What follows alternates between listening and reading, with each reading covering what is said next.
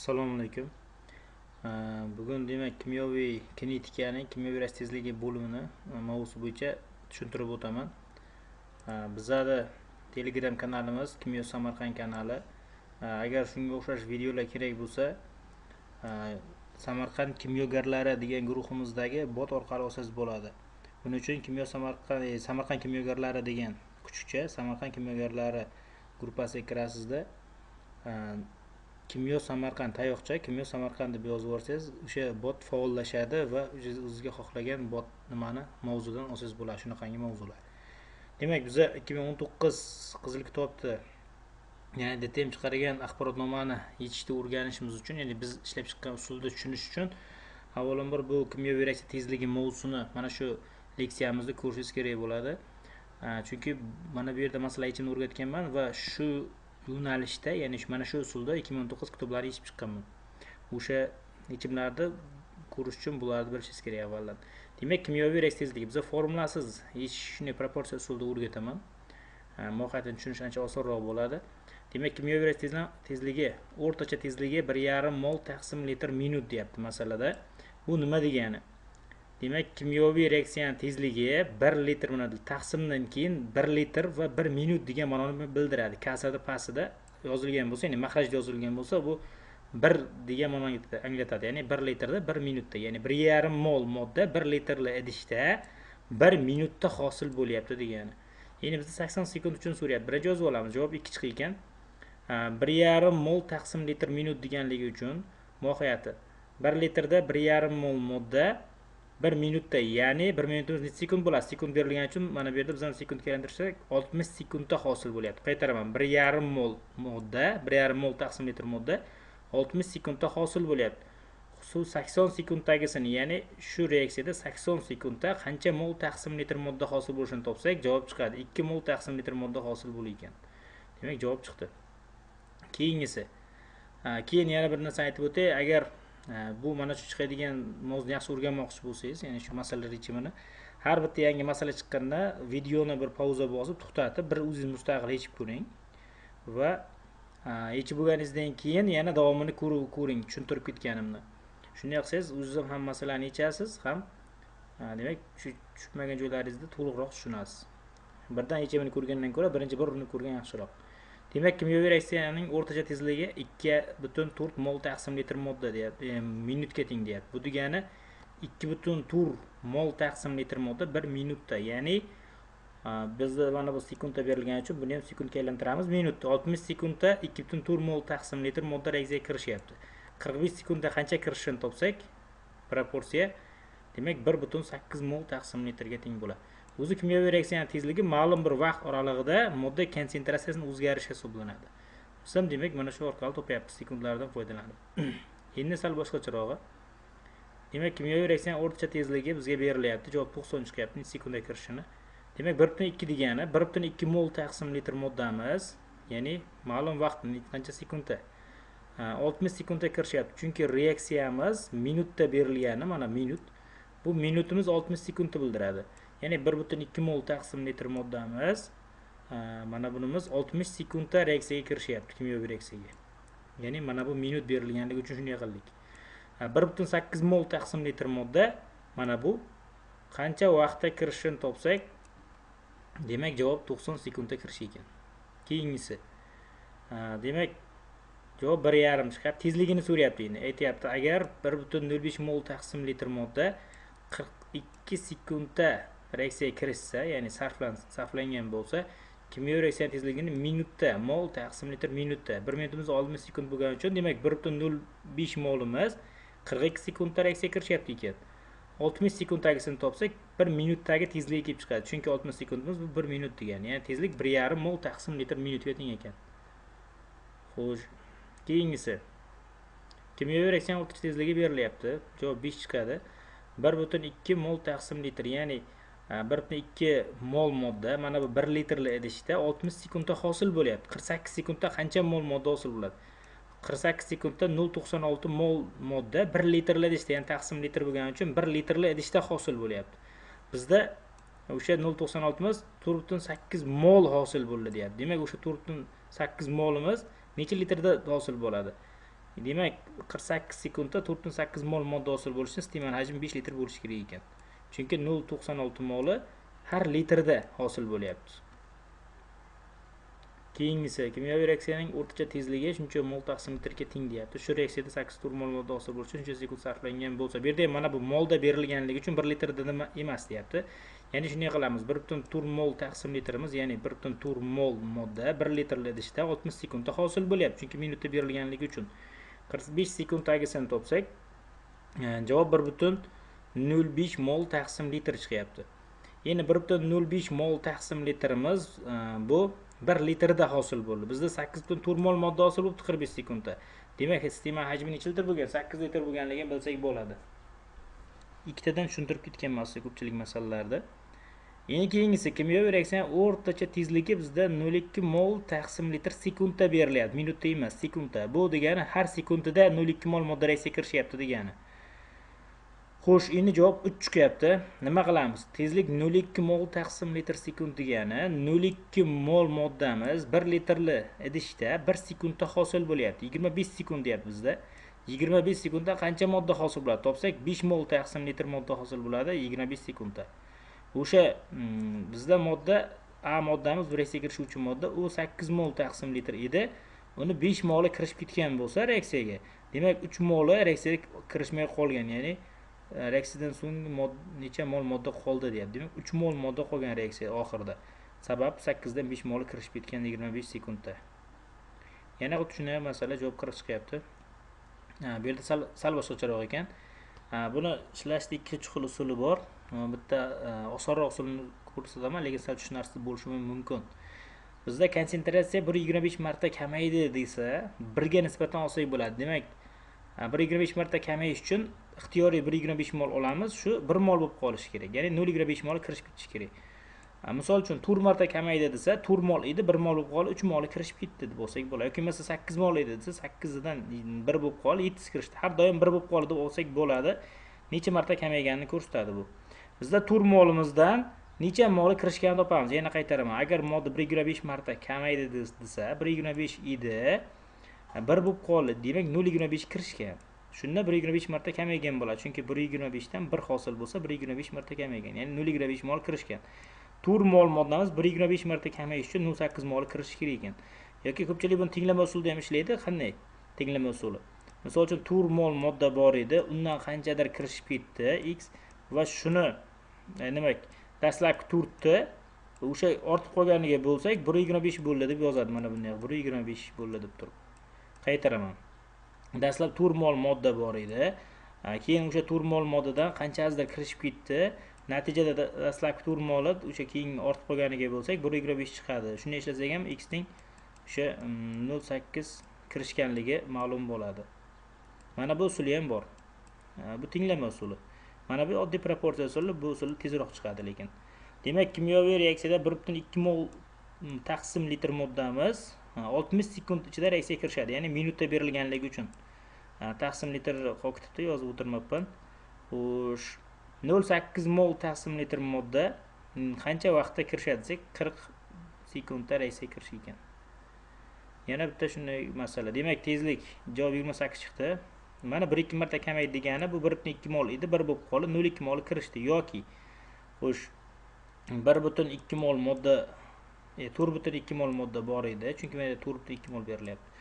O'sha 4.2 dan qancha kirishgan birinchi topak 1.2 edi, 1 bo'lib qoldi, 0.2 kirishdi. Demak, 1.2 dan 0.2 kirishyapti reaksiyaga. 4.2 dan qanchasi kirishgan bo'lishi kerak? 0.7 kirishgan bo'lishi kerak. Yoki tenglama qilamiz. 4.2 mol modda bor edi. O'sha 4.2 mol moddadan qanchasidir kirishib ketdi. Natijada dastlabkini ortib qolganiga keyingisiga bo'lsak 1.2 chiqishi kerak. Shu tenglama olib chiqsak ham x teng chiqadi 0.7. Bu ham tenglama usuli. Lekin menimcha mana bu usul osonroq. 1.5 mol taqsim litr moddamiz 60 sekundda reaksiyaga kirishgan bo'lsa, 0.7 mol moddamiz, mol taqsim litr moddamiz, taqsim litrlari qolib ketgan ko'pchiligida aytib berek shularga, demak 28 sekundda reaksiyaga kirishadi. Mana. Keyingisi.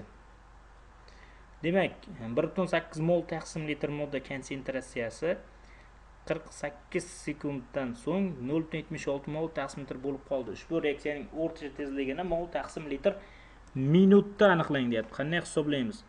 Demak, javob 1.3 chiqadi. 1.8 mol taqsim litr modda bor edi. U 0.76 mol taqsim litr bo'lib qoldi. Demak, qanchasi kirishgan reaksiyaga? 1.04 mol modda reaksiyaga kirishib ketgan.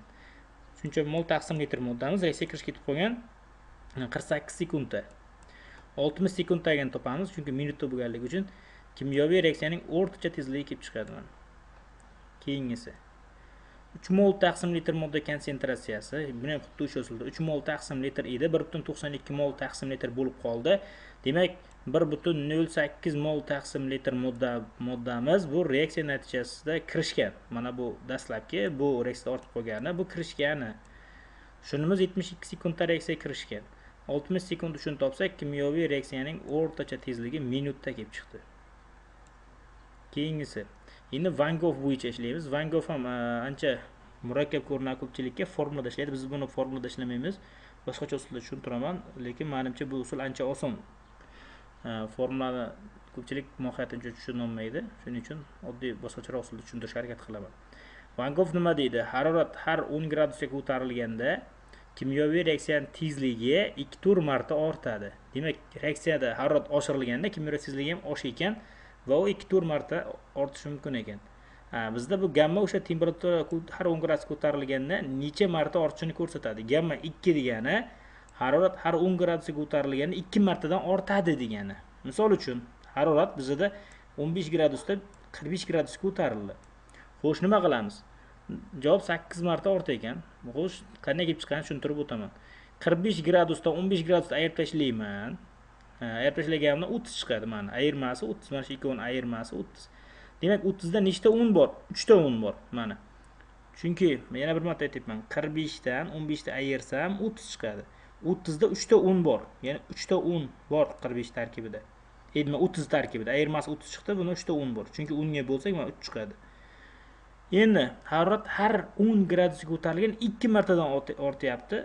30 gradus ko'tarish uchun 3 marta 10 gradusga ko'tarish kerak. Ya'ni 3 ta 10 ga ko'tarsak, har 10ida 2 martadan ortib ketaveradi. 3 ta 10 da har bittasida 10, ya'ni 2 dan ortib ketaveradi. Ya'ni 10 gradusga ko'tarilganda 10, yana 10 gradus ko'tarilganda 2 deganim 2, yana 10 gradus ko'tarilganda yana 2 marta. Qaytaraman. Har 10 gradusga ko'tarilgani 2 martadan. Mana har 10 gradusga ko'tarilganda 30 bo'lish uchun 3 ta 10 ga ko'tarilish kerak harorat. Mana 15 dan 45 ta ayiraman, 30 chiqadi. 30 da 3 ta 10 bor, mana 3 ta 10. Har bitta 10 ga ko'tarilganda harorat tezlik 2 martadan ortib ketyapti. Sababi gamma 2 mana bu yerda. Mana gamma 2. Shuning uchun mana shunday 2 martadan ortib ketyapti. Endi xo'sh, kimyoviy reaksiyada mana shuni hisoblasak, ko'paytirganimizda uchalasini 8 chiqadi. Bu qisqartirib birdan biz nima qilamiz? Mana bu 30 ni 10 ga bo'lib 3 deymizda 2 ni 3-darajasi. 2 ni 3-darajasi degani 3 ta 2 ni bir-biriga ko'paytiramiz degan. Javob 8 chiqadi. Bizda harorat ko'tarilganligi uchun mana harorat ko'tarilganligi uchun tezligi ham ortyapti. Bu yerda 8 marta reaksiyaning tezligi ortdi. Endi bunda reaksiyaning tezligi kelib chiqmaydi hozir ishlagan usulimizda. Bunda tezligi necha marta o'zgargani kelib chiqadi. Bizda hozir reaksiyaning tezligi 8 marta o'zgardi. Misol uchun reaksiyaning tezligi 0.2 bo'lgan bo'lsa, dastlab u 8 marta ortib, ya'ni 1.6 bo'lib qoldi demoqchi. Bunda harorat ko'tarilgan tezlik necha marta ortganini ko'rsatadi. Bu kimyoviy reaksiyaning tezligini ko'rsatmaydi, necha marta ortganini ko'rsatdi hozir. Bizga tezlik berilsa, shuni ko'paytirib qo'yishimiz kerak. Ya'ni mana bunday. O'shanda tezligi, keyingi tezligi kelib chiqadi. Biz hozir faqat tezlik qanday o'zgarganini topdik. Yana bitta mashq qilamiz. Xo'sh, bir pauzam bo'lsa, iloji boricha o'zimiz mustaqil mashq ko'rishimiz kerak. Keyin videoni har bitta masalasini yerimay ko'rib chiqish menimcha yaxshi bo'ladi. Sababi ayrim bironta masala qolib ketsa orada keyingi masalani tushunishga qiyinchilik tug'dirishi mumkin. Shuning uchun videoni o'tkazib olmasdan to'liq bir boshdan ko'rish kerak. Xo'sh, 27 gradusdan 47 gradusga ko'tarilibdi. Demak, javob 9 marta ortadi bo'lyapti. Bunda 47 gradusdan 27 gradusga 27 dan 47 gradusga ko'tarilyapti. Ya'ni 2 o'rnidan ayirmasi 20 bo'ladi. 2 ta 10 bor buning tarkibida. Ya'ni 3ning kvadrati bo'ladi. 2 ta 3 ni bir-biriga ko'paytiramiz deganda 20 da 2 ta 10 bor. 10 va yana 10. 2 ta 10 ni qo'shsak 20 bo'ladi. 2 ta 10 ga ko'tariladegani har 10 dan 3 martadan ortyapti mana. Demak 3ning kvadrati bu 9 bo'ladi. Jam reaksiya tezligi 9 marta ortdi. Chunki harorat ko'tarildi bu yerda. Ko'tarilgani uchun shunday. Agar harorat kamaysa, tezlik ham kamaygan hisoblanadi. Xo'sh, mana demak javob 256 marta kamaydi bo'lyapti. Gamma 4 bo'lgani uchun ikkovini ayiramiz, 40 chiqadi. 40 ta 4 ta 10 bor. 4-darajasi bu 256 marta kamaydi bo'ladi. Sababi edi harorat sovutilgan. Mana 20 gradus sovutilgani uchun tezlik ham kamaydi bo'ladi. Harorat sovutilsa, tezlik kamayadi. Kimyoviy reaksiya tezligi. Endi sal o'zgartiryapmiz. Kimyoviy reaksiya 10 gradusdagi tezligi 0,4 mol taqsim litr minutga teng. Shu reaksiyaning 30 gradusdagi tezligini mol taqsim litr minutda aniqlang. Gamma teng 2. Demak javob 1,6 chiqadi. Agar mustaqil ishlab ko'rgan bo'lsak, demak gamma 2 deganligi uchun 2 ning kvadrati bo'ladi. 2 ning kvadratini qayerdan bildik? 10 dan 30 harorat ko'tarilganini ikkovini ayirsak 20 bo'ladi. 20 da 2 ta 10 bor. Ya'ni 20 taqsim 10imiz 2 bo'ladi. Shuning uchun 2 ning kvadrati 4 bo'ldi. Bu yerda harorat ko'tarilganligi uchun tezlik ham ortyapti. Ya'ni 4 marta ortyapti. Tezlik 10 gradusda, 10 gradus Selsiyda 0,4 edi. Endi 30 gradusda bo'lsa 4 marta ortib 1,6 bo'lib qolyapti. 4 marta ortganini biz mana bu yerdan topdik. Ya'ni 10 gradusdan 30 gradusga ko'tarilganda kimyoviy reaksiya tezligi 4 marta ortdi. Ya'ni tezlik 0,4 edi. 4 marta ortgan bo'lsa 1,6 bo'lib qolgan. Mana shunday. Kimyoviy reaksiyaning 50 gradusdagi tezligi 0,15 mol taqsim litr minutga teng. Shu reaksiyaning 80 gradusdagi tezligini aniqlang. Mol taqsim litr minutda gamma teng 2 bo'lyapti. Xo'sh, buni ham xuddi o'sha usulda ishlaymiz. Javob 1,2 chiqdi. Ya'ni 2 ning 3-darajasi bo'lyapti. Sabab 50 dan 80 ni ayirsak 30 bo'ladi, 10 ga bo'lsak 3 bo'ladi. Ya'ni 2 ning 3-darajasi. 2 ni ayirmasi 30, unda 3 ta 10 borligi uchun 2 ning 3-darajasi. Bu 8 marta kimyoviy reaksiya tezligi ortdi. Sabab 50 dan 80 ga ko'tarilganda 50 dan 80 ko'tarilgan harorat ortganligi uchun tezlik ham ortdi. Ya'ni 0,15 8 marta ortsa 1,2 bo'lib qoladi. Demak 80 gradusdagi tezligi 1,2, 50 gradusdagi tezligi esa 0,15 ga teng ekan reaksiyaning. Keyingisi. Xo'sh, kimyoviy reaksiyaning 75 gradusdagi tezligi 1,6 mol taqsim litr minutga teng. Shu reaksiyaning 55 gradusdagi tezligini aniqlang. Demak, bizda e'tibor bergan bo'lsak, harorat bu yerda tushirildi, ya'ni 75 dan 55 ga tushirildi. Bu yerda 75 dan 55 ni ayiramiz. 20 chiqa 10 ga bo'lsak 2. Birdan 2 ning 2-darajasida o'rdim, sababi gamma 2 ligi uchun. Gamma 2, mana bu yerga yozdim gammani, mana bu gamma bu. Mana bu 75 dan 55 ni ayirmasini bilamiz, mana bu. Demak, 4 marta reaksiya tezligi kamaydi. Reaksiya tezligi 1,6 edi. Bu 75 gradusda. 75 gradusda tezligi 1,6 edi. 55 gradusda 4 marta kamayibdi. Chunki mana 4 marta kamaygan bo'lib chiqdi. Ya'ni 0,4 bo'lib qoldi 55 gradus. Demak, harorat sovutilgani uchun reaksiya tezligi ham kamaygan. Kimyoviy reaksiyaning 40 gradusdagi tezligi 5,4 deyapti. Javob 0,25 chiqyapti. 3 ning 3-darajasi bo'ladi. Sababi gamma 3. Ya'ni bizda nima qilyapmiz? 40 dan 75 ni, 75 emas, 10 ni. 40 dan 10 ni ayirsak 30 bo'ladi. Harorat sovutildi. 30 10 ga bo'lsak 3 chiqadi, ya'ni 3 ta 10 bor. 3 ning 3-darajasi 27 degani. 27 marta bu yerda harorat sovutilgani uchun tezlik 27 marta kamayib 5,4 edi tezligi kimyoviy reaksiyaning. U 27 marta kamayib 0,2 bo'lib qoldi. Demak, kimyoviy reaksiya tezligi 0,2 mol taqsim litr minutga teng bo'lib qoldi. O'sha 0,2 mol moddamiz bu necha gradusdagi tezligi? 10 gradusdagi tezligi bu. 40 gradusdagi tezligi esa 5,4 mana. 40 gradusdagi 5,4, 10 gradusda 27 marta kamayib 0,2 bo'lib qoldi. Endi aytyapti 10 gradusda 75 sekund davom etsa reaksiya deyapti. Bizda o'sha 0,2 miz bu 60 sekund uchun chiqdi. Ya'ni minutda berilgani uchun 0,2 mol modda 10 gradus Selsiyda, mana 10 gradus Selsiyda 0,2 mol modda 60 sekundda reaksiyaga kirishadi. Xo'sh, 75 sekundda shu reaksiya 10 gradusda 75 sekundda necha mol modda reaksiyaga kirishadi desak, 0,25 mol taqsim litr modda reaksiyaga kirishiga 75 sekundda 10 gradusda. Xo'sh, kimyoviy reaksiyaning Javob 36 chiqdi. Kimyoviy reaksiyaning 25 gradusdan 45 gradusga ko'tarildi bu safar. Xo'sh, 2 ni 4 ning kvadrati. Sababi harorat har 10 gradus ko'tarilgan 4 marta ortadi degani bu qisqasi gamma teng 4 demoqchi. Gamma teng 4 da shunday qilib uzun qilib nima qilib gapirib yozsa ham bo'ladi. Mana shundan gamma 4 ekanligini bilsak bo'ladi. Endi harorat 25 dan 45 ga ko'tarilganligi uchun 4 ning kvadrati bu 16 bo'lyapti. Demak, harorat kimyoviy reaksiyaning tezligi 16 marta ortyapti. Ya'ni tezlik 0.6 mol taqsim litr edi. Bu 16 marta ortgan bo'lsa, demak 9.6 bo'lib qolgan. 9.6 mol moddamiz bu 45 gradusdagi tezligi kelib chiqdi bizga.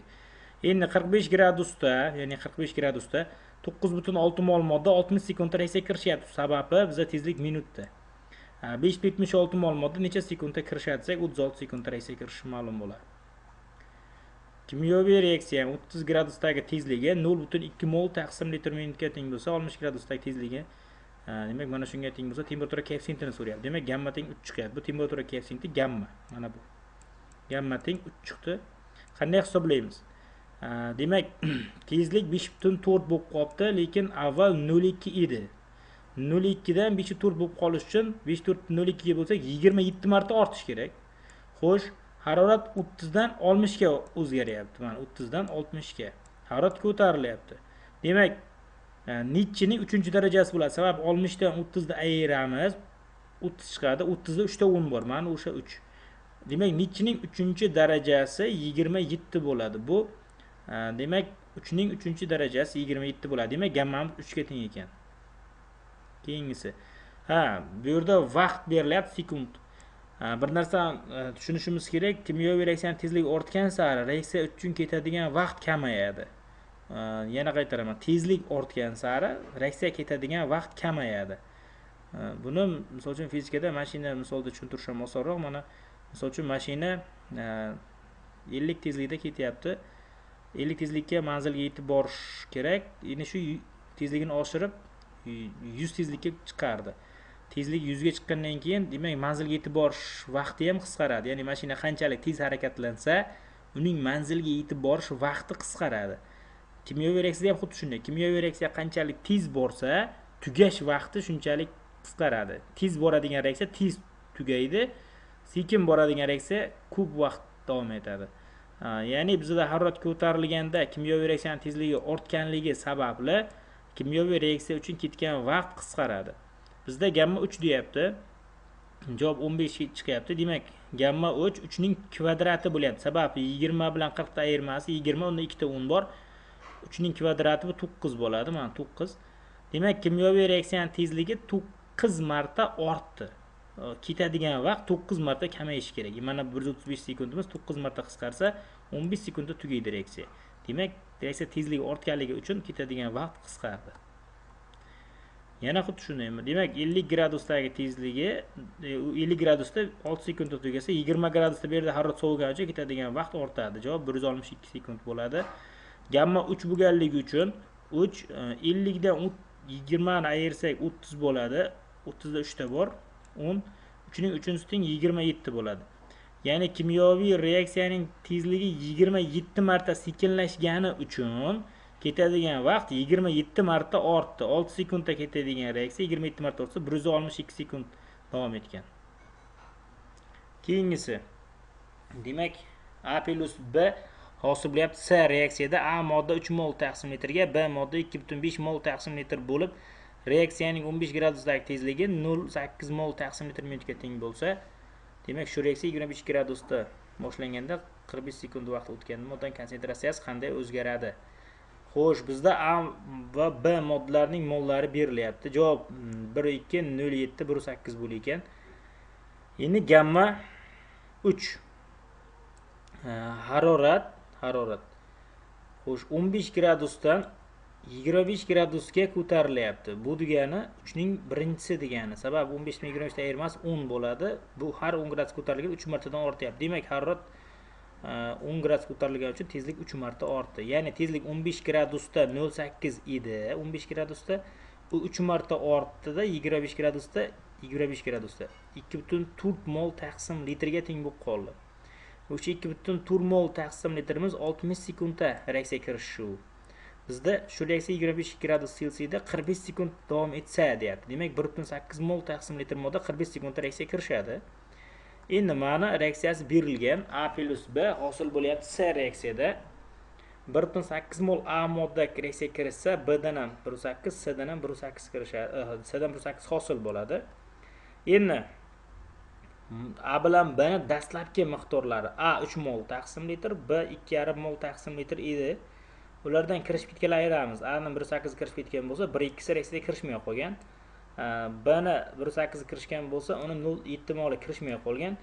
C dan esa 1.8 mol hosil bo'lgan. Demak, reaksiya oxirida ularning konsentratsiyalari mana shu ko'rinishga kelib qolgan. Mana shu ko'rinishga. Keyingisi. Javob 1.3, 2, 1,5 chiqyapti. Demak, bizda 2 ning kvadrati bo'ladi. Sababi harorat bu yerda 27 dan 47 ga ko'tarilyapti. Bu 2 ning kvadrati 4 marta tezlik ortadi. Tezlik 27 gradusda 0.3 edi. Demak, 47 gradus ko'tarilgandan 4 marta ortib, demak 1.2 bo'lib qoldi tezligi. 1.2 60 sekund uchun bizda 75 sekund davom etdi. Demak, 1,5 mol modda reaksiyaga kirishdi. 1,5 bir narsani unutmasligimiz kerak, reaksiyani o'rtacha tezligi koeffitsient 1 ga 1 uchun olinadi. Ya'ni koeffitsient 1 bo'lgan moddalar uchun olinadi. Bizda o'sha A moddani koeffitsiyenti 1, shuning uchun shuni ustiga qo'yib, birdan bularni topdik. Agar hammasida koeffitsient bo'lsa-chi, misol uchun A ni oldi 3, B ni oldi 2, C ni oldi 4 bo'lsa, uni qaysi modda ostiga qo'ymoqchi bo'lsak, tezlikni o'shani koeffitsiyentni ko'paytirib yozishimiz kerak. Misol uchun B dan ishlamoqchi bo'lsak, 1,5 ni 2 ko'paytirib yozishim kerak. Agar A ni oldi 3 bo'lsa, 3 ko'paytirib yozishim kerak. Demak, o'rtacha tezlik bu, ya'ni 1 koeffitsient uchun olinadi. Bizda 1,5 mol A moddadan birdan B ni va C ni topamiz. Endi A moddamiz 2.8, B moddamiz 5 mol taqsim litr edi. Kirishganlarni agar tashlasak, reaksiyada ortib qolganlari kelib chiqadi. Mana va C moddan hosil bo'lgan topamiz. Demak, oxirida mana shu ko'rinish kelib qolgan modlarning konsentratsiyalari. Keyingisi kimyoviy reaksiya 30 gradusdagi tezligi berilyapti minutda. Shu reaksiya 50 gradusda, ya'ni harorat ko'tarilyapti. 2.4 mol taqsim litr modda hosil bo'lish uchun 45 sekund sarflandi. Demak, bundan tezlikda olsak bo'ladi. Shu reaksiya kimyoviy reaksiya 40 gradusda 40 sekund davom etsa, qancha mol taqsim litr modda hosil bo'ladi, deyapti. Masala murakkabroq birmuncha, demak javob 0.8 chiqadi. Endi bizda 2.7 mol taqsim litr moddamiz 45 sekundda hosil bo'ladi, deyapti. Bizda 50 gradusdagi tezligi berilmagan, shuni topishimiz kerak. Demak, 50 gradusda 2.7 mol taqsim litr modda 45 sekundda kirish ekan reaksiyaga. 60 sekund uchun topsak, minutdagi tezligi kelib chiqadi mana. 3.6. Endi nechini kvadrat, ya'ni kvadrat degani 30 gradusdan 50 gradus ko'tarilganda kvadrati bo'ladi. Buni menimcha ancha tushunib qoldik. Nechini kvadrati deymiz. Tezlik 50 gradusda 3.6 bo'lib qoldi, lekin 30 gradusda 0.4 edi, mana 0.4 edi, mana o'sha 0.4. Keyin 3.6 bo'lib qoldi. Ya'ni necha marta ortdi reaksiyaning tezligi? 3.6 ni 0.4 ga bo'lsak 9 chiqadi. Demak, kimyoviy reaksiyaning tezligi 9 marta ortgan. Nechini kvadrat 9 bo'ladi. 3 ning kvadrati 9 bo'ladi. Demak, gamma 3 ekanligini topdik. Mana shu ikkita, mana shu ma'lumotlardan gammani topdik. Reaksiyaning temperatura koeffitsiyentini topdik. 3 ekan. Endi temperatura koeffitsiyenti 3. Bizda 40 gradusdagi tezligi so'ralyapti. Reaksiyaning 30 gradusdan 40 gradusga oshirilsa, harorat 3 ning birinchi darajasi bo'ladi. Ya'ni bitta 10 ga oshirilgan bo'ladi. Kimyoviy reaksiyaning tezligi 3 marta ortadi. Kimyoviy reaksiyaning 30 gradusdagi tezligi 0.4 edi. 40 gradusda 3 marta ortgan bo'lsa, demak 40 gradusdagi tezligi 1.2 bo'lib qolgan bo'ladi. O'sha 1.2 miz 60 sekundda kirishyapti reaksiyaga. 45 sekund, 40 sekundagini topamiz, chunki bizda 40 sekund davom etsa 40 gradusda deyapti mana. 40 sekund davom etsa, shu reaksiyada qancha mol taqsim litr modda hosil bo'ladi? Demak, 0.8 mol taqsim litr modda hosil bo'lar ekan. Keyingisi, yana xuddi shunday masala. Kimyoviy reaksiyaning 25 gradusdagi tezligi 0.3 ga teng. Javob 3.6 chiqdi. Xo'sh, bizda 55 gradusdagi tezligini topishimiz kerak. Sabab 55 gradusdagi tezligi berilmayapti-da, mol bilan sekundi berilyapti. Ya'ni 1.6 mol moddamiz 40 sekundda kirishyapti. Biz 60 sekundagini topsak, tezligi minutdagi tezligi kelib chiqdi 2.4. Endi x ning 3-darajasi bo'ladi. Qanday x ning 3-darajasi nima degani? 25 dan 55 gradusga ko'tarilganda ikkovi bir-biridan ayirmasi 30 bo'ladi. Bu 3 degani. Nechinidir 3-darajasi. Xo'sh, tezlik 25 gradusda 0,3 edi. 55 gradusda 2,4 bo'lib qoldi. Ya'ni 8 marta ortdi. 3ning 3 darajasi 8 bo'ladi. Bu 2ning 3 darajasi 8 bo'ladi. Demak, temperatura koeffitsient 2 ga teng ekan. Xo'sh, endi 65 gradus tagisini so'rayapti. 65 dan 25 ta ayirsak, 2ning 4 darajasi bo'lyapti. Mana bu teskari yozilib qolibdi. 65 dan 25 ta ayirish kerak edi. Demak, 4 darajasi bo'lyapti. Bu tezlik 16 marta ortadi degani. 4 ta ekan bir ko'paytirsak 16 chiqadi. 16 marta ortadi. Tezlik 0,3 edi. Mana 0,3 edi 25 gradusda. 65 gradusda 16 marta ortib 4,8 bo'lib qolgan. Demak, 4,8 mol taqsim litr moddamiz 60 sekundda reaksiyaga kirishyapti. Xo'sh, bizda shu reaksiya 65 gradusda 45 sekund davom etsa, deyapti. Demak, 3,6 mol taqsim litr modda reaksiyaga kirishgan bo'ladi. Keyingisi. Van Gogh bo'yicha biz masalalarni ko'rib chiqdik. Endi bu hozir shu turganlarim asosida masalalarni bemalol tushunsak bo'ladi. O'sha 2009 masalalarni, ularning ham yechimini men o'sha kanalga tashlayman. Yechimlarini o'sha bot orqali olsak bo'ladi. Ya'ni startga yoziladigan tayoqchani yozib, tagiga kimyo Samarqand deb yozsak, kimyo Samarqand deb yozilish kerak, bot so'zi ishlatilmasligi kerak. O'shanda Samarqand kimyogarlari guruhidagi bot aktivlashadi. Va o'sha yerdan siz o'sha 2009 yechimini ham xuddi mana shunday gapirilib tushuntirilgan yechimini olsangiz bo'ladi. Lekin uni ishlashdan oldin bu videoni ko'rib chiqish kerak.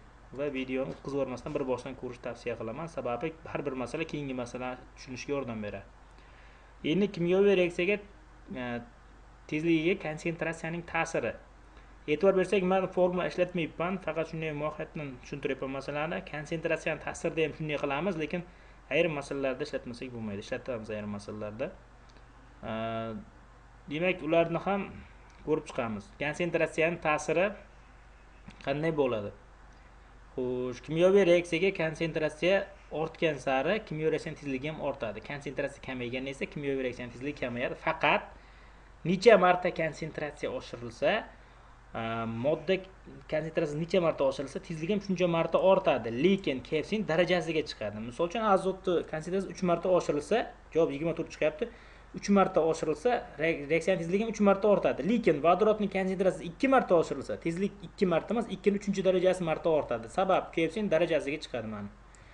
Qaytaraman. Azotning konsentratsiyasi 3 marta oshirilganda tezlik 3 marta ortdi. Vodorodning konsentratsiyasi 2 marta oshirilganda koeffitsiyentida 3 borligi uchun 2ning 3-darajasi marta ortdi. Ya'ni 2ning 3-si bu 8 marta ortdi degani.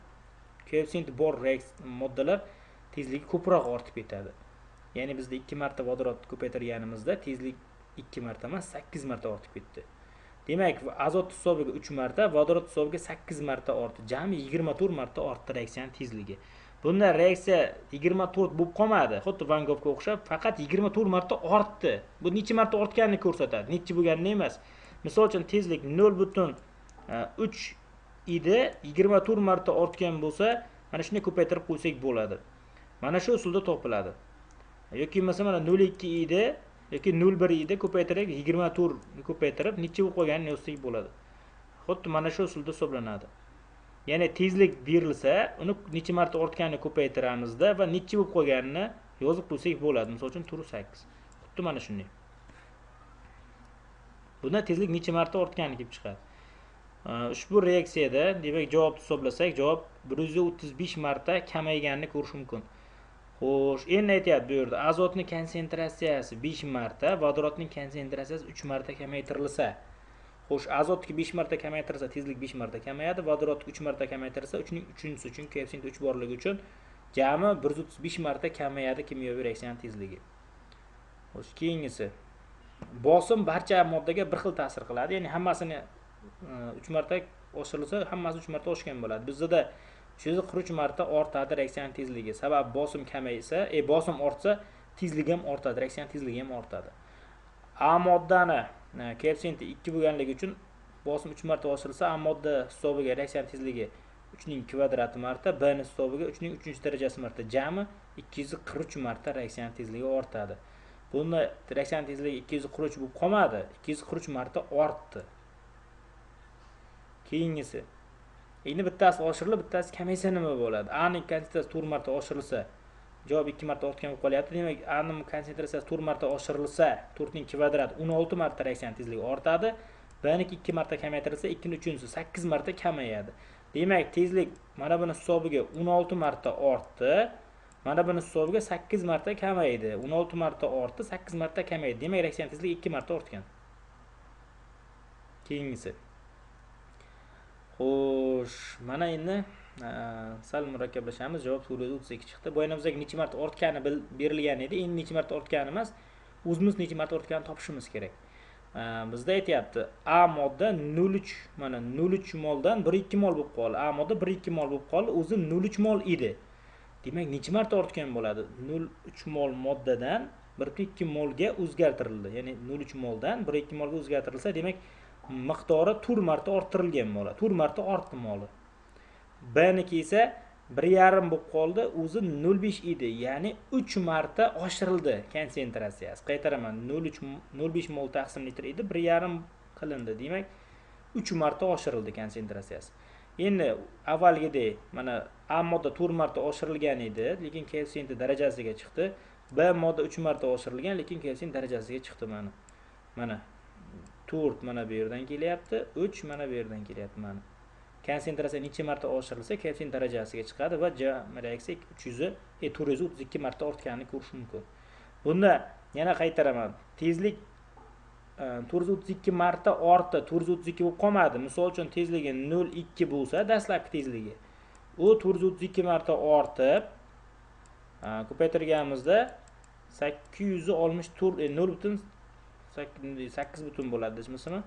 8,64 bo'lib qoladi deganday xuddi. Ya'ni 86 butun, 8 butunmi? 86 butun. Ya'ni 0,2 edi, 432 marta ortib, tezlik mana bu ko'rinishga kelib qoldi. Bizga tezlik berilsa, ko'paytirib qo'yishimiz kerak, necha marta ortganiga. Keyingisini. Demak, javob 16 marta ortdi bo'lyapti. Bu yerda sal boshqacharoq ketyapti. Ya'ni A modda kamaytirilyapti. 1,4 moldan 0,7 molga kamaytirilyapti. 1,4 mol edi, 0,7 bo'lib qoldi. Demak, 2 marta kamaytirildi miqdori. Lekin B oshirilyapti. B moddamiz 0,6 mol taqsim litr edi, 2,4 mol taqsim litr bo'lib qoldi. Mana. Demak, buni konsentratsiyasi 4 marta oshirildi. Demak, A ning konsentratsiyasi 4 marta bu yerda B ni ekan birinchi yozibmiz, uzr. B ning konsentratsiyasi 4 marta oshirildi va koeffitsiyent darajasiga chiqdi mana. Va A modda konsentratsiyasi 2 marta kamaytirildi, koeffitsiyenti esa darajasiga chiqarib yozdik mana. Demak, jami reaksiya tezligi 16 marta nima bo'lgan bo'ladi? Ortgan bo'ladi. Qanday hisoblaymiz? Demak, 4 ning kubi 64 marta B ning hisobiga reaksiya tezligi ortib, nimani A ning hisobiga 4 marta kamayapti. 64 4 ga bo'lsak, 16 marta reaksiya tezligi ortgan bo'lib chiqyapti. Ortish kamayishdan ko'p chunki. Xo'sh, masala sal murakkablashdi. Javob 32 marta kamaydi bo'ladi. Xo'sh, mana reaksiya berilgan. Nima qilamiz? 3 mol taqsim litr modda bor edi. 3 mol taqsim litr modda bor edi, mana is gazi. Uni 75% reaksiyaga kirishibdi. Mana 75% kirishgan bo'lsa, demak 2,5 mol reaksiyaga kirishgan bo'ladi. O'sha kirishganda bular topsak bo'ladi. Bizga karbon tangid kerak emas edi, uni topib qo'yibmiz. Endi is gazning miqdori 3 mol taqsim litr, kislorodniki esa 2,25 mol taqsim litr edi. Ulardan reaksiya kirishganlarini ayirib tashlaymiz. 3 dan 2,25 ayirib tashlaymiz kirishganini. Ortib qolgan 0,75 bo'ldi. Kislorodni ham ayirib tashlaymiz, kirishib ketganini, buni ham ortib qolgani kelib chiqdi kislorodni 1,125. Endi is gazi dastlab 3 mol taqsim litr edi. Is gazi reaksiyaning oxirida 0,75 bo'lib qoldi. Ya'ni 4 marta kamaydi miqdori. Kislorod esa 2,25 edi dastlab. Reaksiyaning oxirida 1,125 bo'lib qoldi. Ya'ni 2 marta kamaydi konsentratsiyasi. Is gazining konsentratsiyasi 4 marta kamaydi, lekin koeffitsiyenti darajasiga chiqyapti mana. Kislorodning konsentratsiyasi 2 marta kamaydi mana. 2 marta kamaydi shuni hisobiga. Jami reaksiya tezligi 32 marta kamaygan bo'lib chiqadi mana. Kimyoviy reaksiya tezligi jami 32 marta kamaydi. Keyingisi. Demak, mustaqil yechib ko'ramiz. Javob 135 marta kamaydi bo'lyapti. Mana reaksiyamiz berilgan. Xo'sh, 2 mol taqsim litr moddamizda 80% reaksiya kirishgan bo'lsa, 1.6 mol taqsim litr kirishgan reaksiyaga. O'shandan foydalanib qancha vodorod kirishganini va qancha ammiak kirishganini topamiz. Endi dastlabkilardan ayirib tashlaymiz. Kirishganlarini mana ortib qolganlar, reaksiyada azotda shuncha ortib qolgan, vodoroddan esa 2.4 ortib qolgan. Endi bo'lamiz 2 mol edi, 0.4 mol taqsim litr bo'lib qoldi, 5 marta kamaydi. Vodorod esa demak 3 marta kamaydi. 5 ni yozamiz va 3 ning kubi. Jami 135 marta reaksiya tezligi kamaydi. Sababi azot ham kamaydi, vodorod miqdori ham kamaydi. Ikkovi ham kamaygani uchun reaksiya tezligi ham 135 marta kamaydi. Mana endi demak bizga moddalarning konsentratsiyalari va reaksiya tezlik konstantasi. Konstanta nima bu? Bu o'zgarmas qiymatga ega. Biz buni formulaga qo'yamiz. Demak, javob 3.6 mol taqsim litrga teng bo'ldi. Mana shu reaksiya uchun reaksiya tezlik konstantasi, tezlik formulasi mana bu usulda topiladi. Ya'ni V bu reaksiya o'rtacha tezligi, K reaksiya tezlik konstantasi, ya'ni moddalarning konsentratsiyalari 1 mol taqsim litrdan bo'lgandagi tezligi. Reaksiya kiruvchi moddalar konsentratsiyalari 1 mol taqsim litrdan bo'lgandagi tezligi bu K. Ya'ni kimyoviy reaksiyaning tezlik konstantasi. Mana bular esa konsentratsiyalari va formulamiz mana shundan iborat. Ya'ni mana shu reaksiya uchun qo'llasak, bu konstanta konsentratsiya ta'sirida o'zgarmaydi. Buni harorat o'zgartirishi mumkin, katalizator o'zgartirishi mumkin, moddaning tabiati o'zgartirishi mumkin, boshqa narsa o'zgartira olmaydi tezlik konstantasini. Ya'ni moddaning konsentratsiyasiga bog'liq emas. Konsentratsiya o'zgarsa ham tezlik konstantasining qiymati o'zgarmas. Xo'sh, endi V ni topishimiz kerak. Bizda kimyoviy tezlik konstantasi 0.8 berilgan. Nimani azot 2 oksid konsentratsiyasi berilgan. Kislorod konsentratsiyasi berilgan. Kelvin darajasiga chiqarib formulaga birdan qo'ysak, javob birdaniga chiqadi 3.6 mol taqsim litr minutda. Nisbatan tezligi. Kani birligi berilmagan ekan, kani birligi ko'pincha minutda deb hisoblab ketibmiz. Deb hisobladim, minutda berilishi kerak edi bu yerda. Keyingisi endi tezlik konstantasi so'ralyapti. Bizga tezlik berilgan. Xo'sh, 0.9 chiqyapti javob. Mana reaksiya uchun V bo'yicha K mana shu usulda topiladi. Bu yerdan K ni topsak, tezlikni bizda berilyapti 2 yuqorichi uchun birdan qo'yamiz. K noma'lum, azot konsentratsiyasi 0.8, vodorodniki 1.5. Shuni birdan hisoblaganimiz, ya'ni mana bu tomonni bu tomonga bo'lamiz. K teng chiqadi 0.9 hisoblaganimizda. Demak, tezlik doimiy esa 0.9 ga teng ekan. Keyingisi. Xo'sh, buni ikki xil usulda ishlashni ko'rsataman. Ya'ni hozir ishlab bergan usullarimdan foydalanib mustaqil yechishsak bo'ladi aslida bu masalani, chunki o'shalar asosida tuzilgan. Xo'sh, javob 0.08 mol taqsim litr minut chiqdi.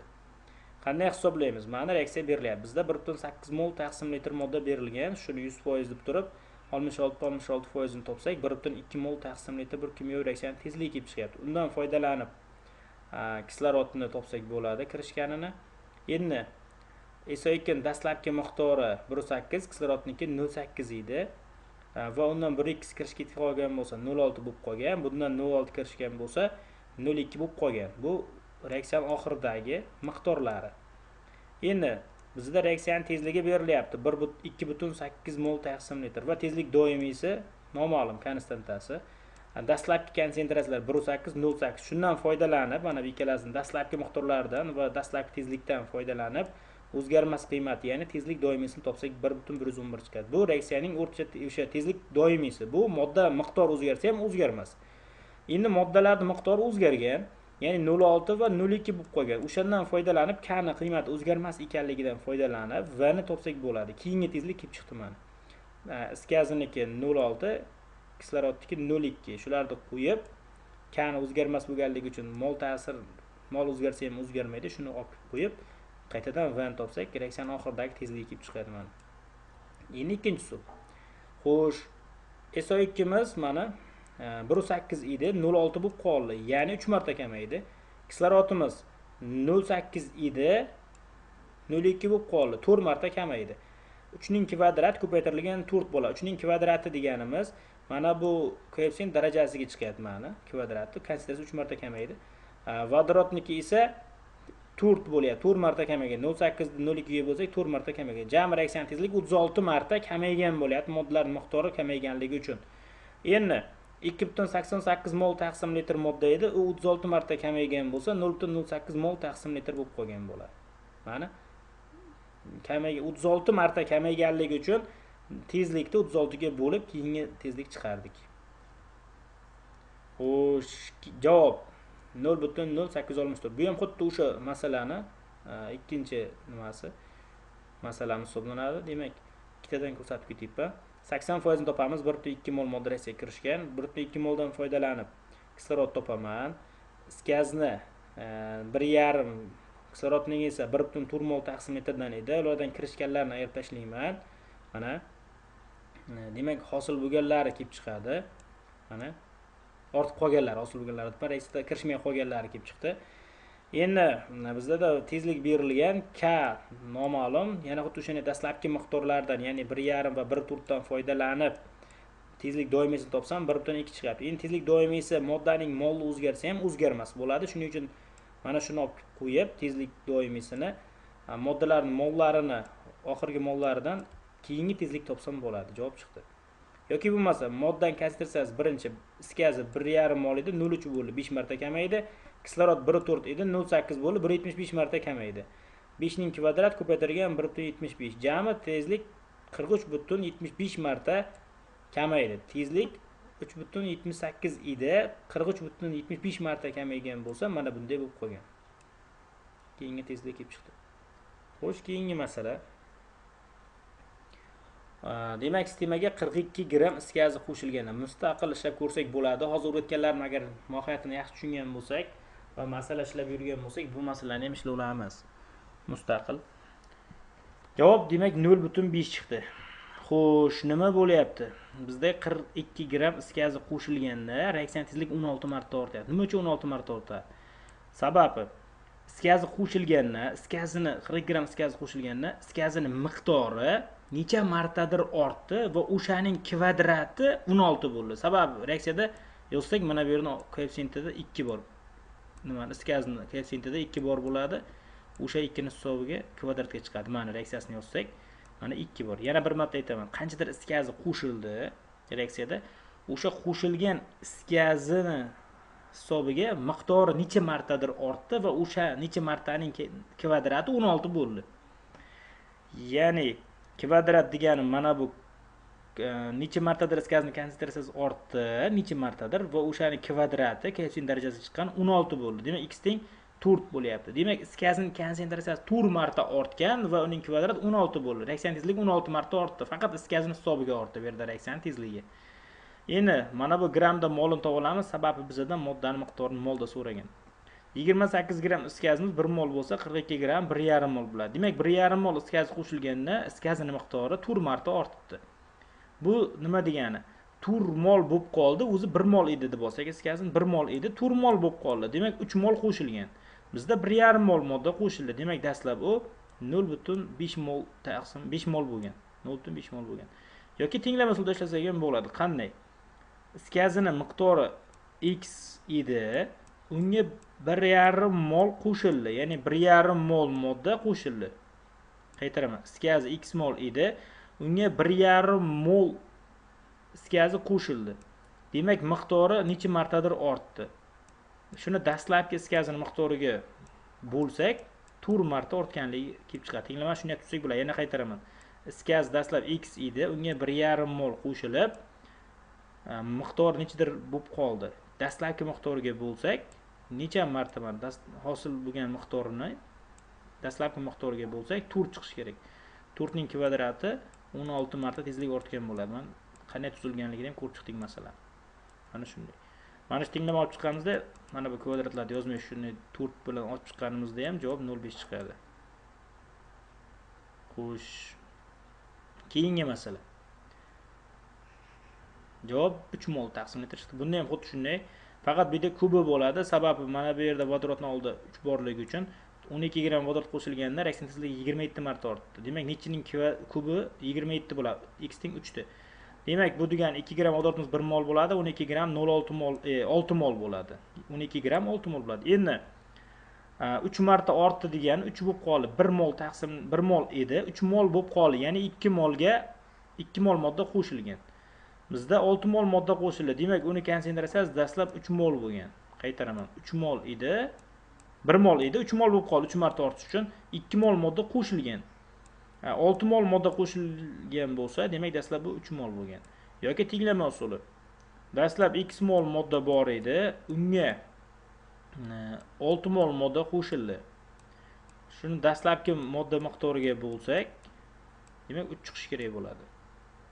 Mana shuni ochsak x teng, demak dastlab 3 mol bo'lgan modda miqdori. Shu topish mumkin. Xo'sh, endi kimyoviy reaksiyaning tezligini, birligini, konstantasini birligi berilgan bizga. Tezligini birligi berilgan, konstantasini so'rayapti. Bunday turdagi masalani yechib qo'ysak ham, menimcha murakkab emas. Javob mana bu chiqyapti. Qanday ishlaymiz? Mana reaksiya berilgan. Tezlik topish formulasidan foydalanamiz. Mana boya ko'rsatib o'tganimdek V teng K azot va vodorodning kubi bo'lyapti. Mana shu bo'yicha ishlaymiz. Bizda tezlikning birligi K ni topishimiz uchun nima qilamiz? K ni topmoqchi bo'lsak, bu yerda K ni konsentratsiyaga ko'paytirganimiz tezlik kelib chiqyapti. Demak, tezlikni konsentratsiyaga bo'lsak, K kelib chiqadi. Ya'ni A ko'paytirilgan B teng C bo'lsa, matematika qoidasiga ko'ra. Demak, bu yerdan A teng bo'ladi C taqsim B bo'lyapti. Raqam qo'yib ko'rishimiz mumkin. Misol uchun 3 ni ko'paytirsak 2 ga 6 bo'lsa, 6 ni 2 ga bo'lsak 3 chiqadi deganday xuddi. Demak, matematika qoidasiga ko'ra V teng bo'lyapti, nima K teng bo'lyapti V taqsim konsentratsiyaga. Shu formula bo'yicha ishlaymiz. Mana K ni topib oldim. Endi kimyoviy reaksiyaning tezligi bizda mol taqsim litr minutda berilgan mana shartda o'zida. Vodorodning konsentratsiya bizga ma'lum, mol taqsim litrda o'lchanadi. Mana azotning konsentratsiyasi mol taqsim litr, vodorodniki ham mol taqsim litr. Lekin vodorodning koeffitsiyenti 3 borligi uchun o'sha 3 koeffitsiyentiga chiqqan mana. Tenglamani soddalashtiramiz. Tepada mol taqsim litr minut turibdi, faqat mol taqsim litrni mol taqsim litrning kubiga ko'paytirsak darajalar qo'shiladi. Buni darajasida bir bor yozilmagan, faqat darajalar qo'shganimiz darajasi 4 bo'lyapti. Endi bizda bu yerda mol taqsim litrlar qisqartirib yuborsak, mana bu kasr borligi uchun nima bo'lib chiqadi? Tepa qisqarib o'rnida 1 qolyapti. 1 taqsim minut, mana 1 taqsim minut, tepada qisqarib ketgan joyda 1 qoldi, 1 taqsim minut. Pastda esa mana bu mol taqsim litr 4-chi qisqarib 3-darajasi qoldi va uni biz mol kub taqsim litr kub deb yozsak bo'ladi va buni soddalashtirsak mana bu ko'rinishga keladi. Ya'ni litr kub mana bu tepaga chiqib ketadi. Bu esa pastga tushib ketadi mana. Matematika qoidasiga ko'ra litr kub taqsim minut ko'paytirilgan mol kub chiqadi. Demak, shu bilan kimyoviy reaksiya tezlik mavzumiz tugadi. Agar shunday videolar kerak bo'lsa, demak bizning kanalimizga obuna bo'lishingiz kerak bo'ladi.